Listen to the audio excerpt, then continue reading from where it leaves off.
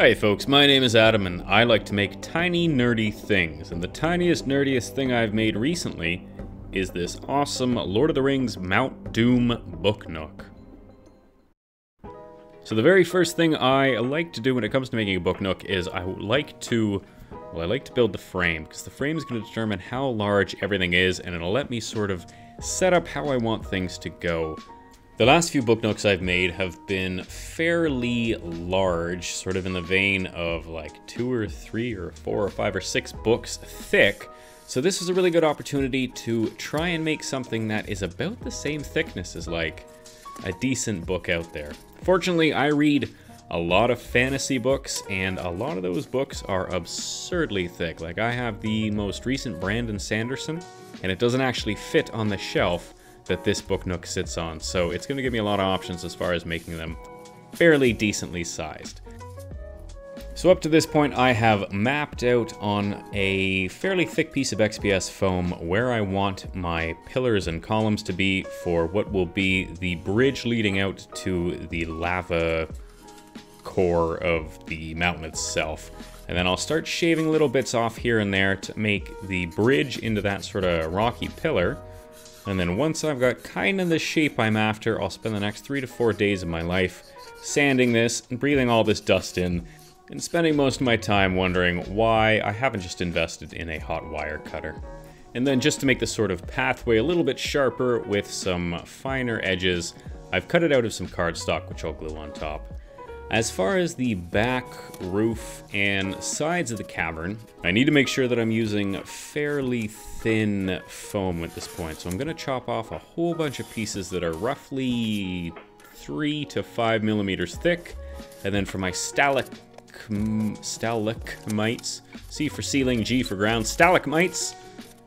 Important lesson you learn in school with that one. I'm just going to cut out a bunch of randomly sized pieces, which I will shave down to smaller and pointier pieces, and then sort of randomly shape them into what I think look like good lava pillar spike things. Then it's just a case of taking the sides and the back and cutting grooves into it and trying my best not to cut through it at all. I want to keep it as thick as it is, but I want to give it a little bit of texture so that when I paint it and dry brush it, it really looks like a nice caverny interior.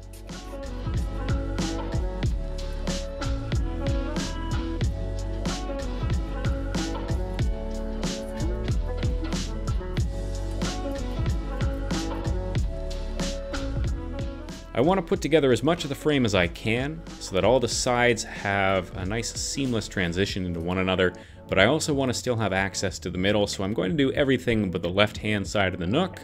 That way I can still work inside of it without having to worry about trying to reach through a small hole or knocking things around. Once I'm happy with where the stalactites are on the ceiling, I can start carving into the foam to give it a little bit more texture. And then just one more double check to make sure that everything lines up properly. I'll glue the second wall in place and then trim it all down to the right size. It gets the exact same texturing scenario with the flat of the blade, and then I'll sort of blend it into the MDF so that it all looks a bit more natural and less like XPS foam on MDF and more like a spooky Mordor cavern. Once I'm happy with that, I will apply a nice thick coat of Orc Sludge Black, which is just black Mod Podge. This is great for strengthening all of the XPS foam, as well as giving the paint something to adhere to so that it doesn't soak into the foam as much as if you were just to paint the foam itself. I got a handful of Christmas lights that I want to use as the lava, and I need something to both diffuse the light and protect it when I start to put everything together. Enter the acrylic sheet, which will be the perfect means to do all of the above.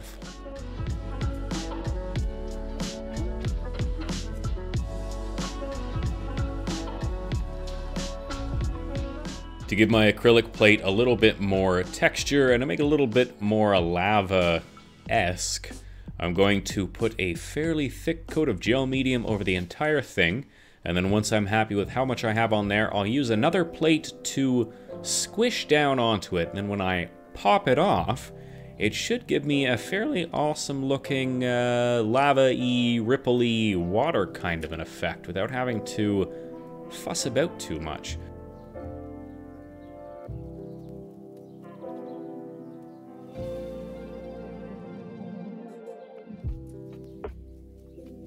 The painting is a pretty straightforward process on this one. There's really one color. It's just gray. You paint everything gray. So what I do is I go over it with a dark gray, and then I mix a great big pot, and I just add lighter and lighter bits into that gray until I dry brush my way down to something that I am happy with. And when it comes to dry brushing, I'm generally always happy. Short of adding flock and static grass to something, dry brush is what makes my heart happiest. Then it was just on to measuring the height of that front piece so that I can attach a big ol' thick ol' piece of XPS foam onto the front, which will allow me to chop out a nice entryway to Mount Doom. Now, I would like to just comment briefly on the fact that Tolkien created this beautiful, well thought out world universe.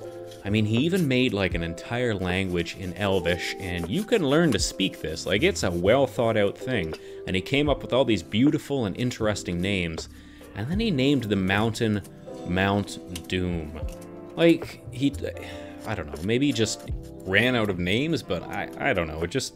Mount Doom? Really?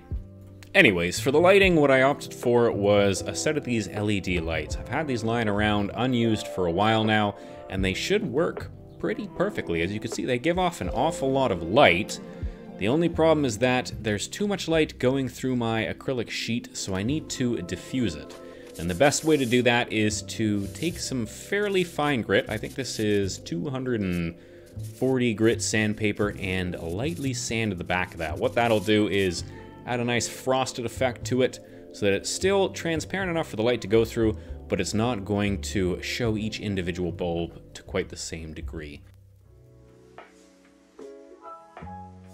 I've got a little bit of this mirror left over from my Mines of Moria book nook, and I'm going to attach that to the bottom so that any of the lights that are pointing downwards will reflect off that and shoot back upwards, which should greatly increase the luminosity of my book nook overall.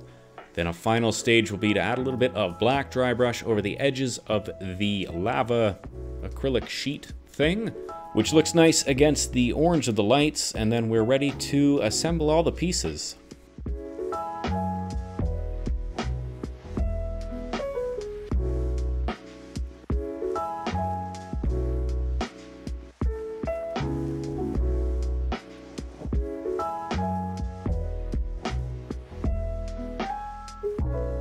Now I ended up running a couple of lights up the front of the pillar so that it adds kind of a spotlight effect to whatever character is going to be standing over the lava. That way you can see them a little bit more clearly instead of it just being like a black silhouette. Now as far as which characters are going to be in this scene, obviously we're going to have Frodo getting ready to drop the ring in the fire. Sam will be standing on the bridge trying to coax him to do it, and then Gollum will be in the background wondering what hobbit fingers taste like. This dynamic trio is made out of green stuff on a couple thin pieces of wire, and you'll notice that they haven't got any faces, and there's a reason for that. And that reason is that we're only gonna see their backs, so I didn't waste any time making faces. I just want them to be somewhat recognizable from the back. So Sam's got his golden locks, Frodo's doing his little ringy thingy, and Gollum is the naked dude wearing a loincloth, so it's hard to screw that one up. And this is specifically why I didn't put the side panel on yet, so that I could glue these guys in place without having to worry about reaching in through that small entryway. And then once Gollum is in place, we are finished, and on to the glamour shots.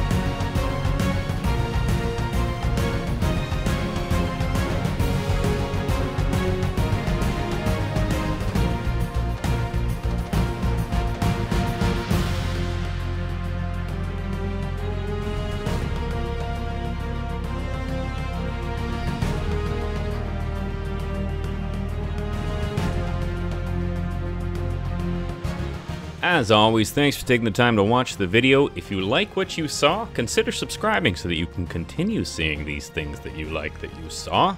I do try to post a new video every week, but depending on the complexity of the video and the project I'm working on, it may take me a little longer every now and again. So if you hit that notification icon, you will know exactly when a new video drops. Otherwise, we'll see you next time.